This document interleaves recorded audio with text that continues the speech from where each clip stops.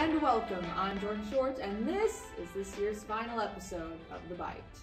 The RSHS High School continue to sell plans from 1 to 4 p.m. Monday through Friday, but it will be open on Saturday, April 30th from 8 a.m. to noon. We would also like to remind students that May 9th is an extended school day. Of course, this doesn't matter to seniors whose last full day of school will be May 4th. Just don't forget to come back for finals May 5th and 6th and graduation on May 12th. We also want to recognize the 11 students from the middle school and high school who will be competing in the global competition in Destination Imagination. The global tournament will be held in Kansas City, and the team would appreciate your support through the purchase of $5 Table Rock Lake Life Unsalted decals. Please contact Ms. Robin Verheyen at the Intermediate School for more information. The baseball team just had a 5-game winning streak, the last game being played against Springfield Central, where Jonathan Foster and Brandon Boyd each had 3 hits. The boys' tennis team beat Parkview 8-1, with Jaden McWork, Ben Todd, Spencer Todd, and Xander DeYager winning their singles matches. In the game against New Covenant Academy, double team Ben Todd and Spencer Todd and singles Trenton Deason saw victory. The track and field team saw several great moments at the Cassville tournament, with Preston Blueball winning the triple jump, Alexis Baskin placing 2nd in the pole vault, Dahlia Brand was 3rd in the long jump, Jade Watson 2nd in javelin, Chris Daniels in 2nd place in the 100-meter dash and 3rd in the 200, Caden Weist in 2nd in the 200 and shot put, Addison Abshire was 3rd in the 300-meter hurdles, and James Dowdy was 3rd in the long jump. The boys 4x100 relay team placed 1st, and the boys 4x200 placed 2nd. At the Green Hills Invitational for golf, Ty Cooper placed 2nd, and Ethan Roger won the long drive competition at Aurora JV Invitational. FBLA also saw several members advance to the national tournament, which will be held in Chicago this summer. These students are Jordan Short and Matt Greenwald, who placed 4th in broadcast journalism, Marin McCoy and Spencer Todd, who placed 4th in international business, Evan Brandsma, who placed 2nd in agribusiness, and Jordan Short and Evan Brandsma, who are the state champions in entrepreneurship. Mr. Chris Funk will be the next assistant principal of Reed Spring High School, succeeding Mr. Brian Moeller, who will be the new director of the Gibson Technical Center. Mr. Funk has 19 years of educational experience and has worked in physical education and behavior intervention.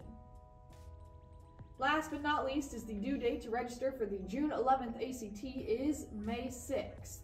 To celebrate graduation, we have interviewed a variety of seniors in place of our traditional interview.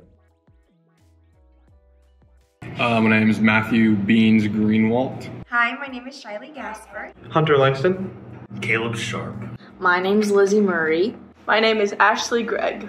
Hunter, what is your favorite memory you've made here at Reed Spring High School?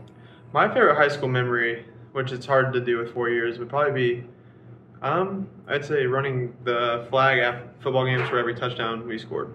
My favorite memory is when Caleb Sharp first approached me in government class, Mr. Doherty's, because he's the first friend I made at Reed Spring High School, and it was about halfway into the semester, and I would go days without talking, so it was pretty cool that Caleb came and approached me. My senior basketball season this year obviously had its ups and downs, but senior night was honestly an experience that I was always told about to be like really excited for, and I was like, oh, it's just another basketball game. No, it was a completely different feeling.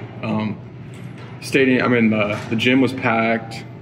All the seniors' parents were there. All of us were together, and all of us just knew, like, hey, like I've played this sport for 13 years of my life, and this is my last thing to do with my best friends. It really sinks in just like how grown up I'm gonna have to be here in a couple months. But just like that game, the emotions, how much fun it was. I mean, that's by far the greatest memory. My favorite memory, I would have to say it's when I first met Jet Phipps. You know, we met over, PE. That's when we first met, and it was one of the best experiences of my life, meeting a friend that could truly understand me. My favorite memory would probably be math class with Miss Janie Curtis. She's so fun, as well as French class. I had them both last year. There were 2 out of 3 of my classes, and I always felt bad that she was stuck with me for 2 hours. But my favorite memories are definitely made in her classroom. She's just a great teacher. My favorite memory is senior prom night, and I got peanut butter spread on my toes.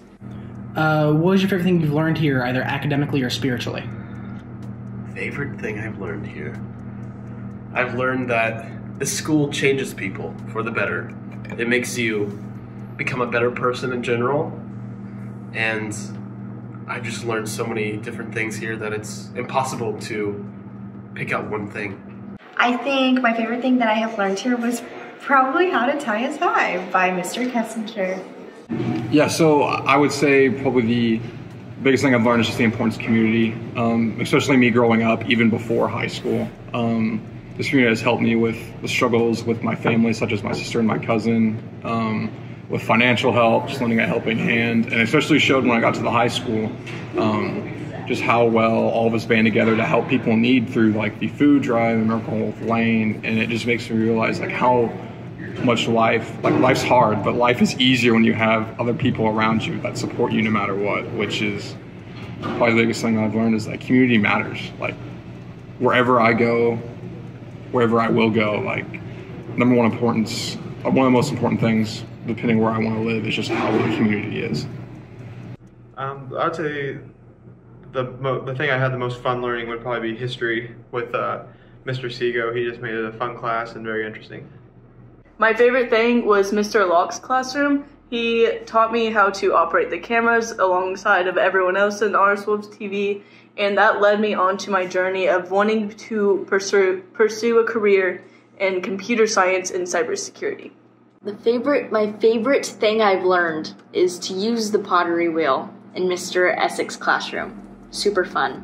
Can't do it anymore though. I have nails. And what are your future plans? My future plans is to attend, believe it or not, Missouri State University. I know it's a rare college to say you're going to. I'm sure there'll be other candidates probably going to say that too. But yeah, I'm attending Missouri State University. My major is in secondary education, so the dream is to be a teacher and a coach, and hopefully one day be an administrator. Yeah, just get through college, 4 years, have fun while doing it, become an adult. I guess that's the plan. That's the plan, Nathan. My future plans, I'm going to go to the University of Arkansas to get a degree in International and Global Studies with a focus in peace, security, and human rights. From that, I will found a nonprofit for people with special needs in third world countries. This aiding towards more of a missions organization. I plan to attend College of the Ozarks and study agronomy and agriculture.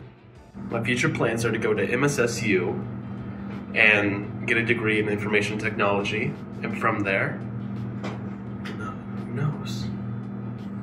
I'm gonna go to Drury University to study sustainable architecture.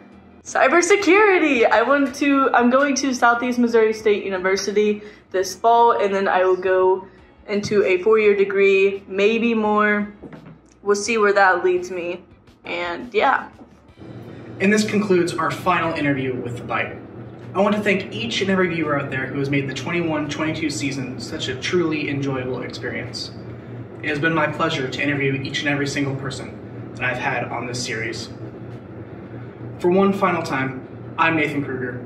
This has been The Byte, and we'll get back to Jordan. This is a bittersweet moment here at the Byte studio as we film our last episode of our first season. And there are so many people we would like to thank, such as Mr. Locke, Dr. Suter, and all of our viewers for making this show possible.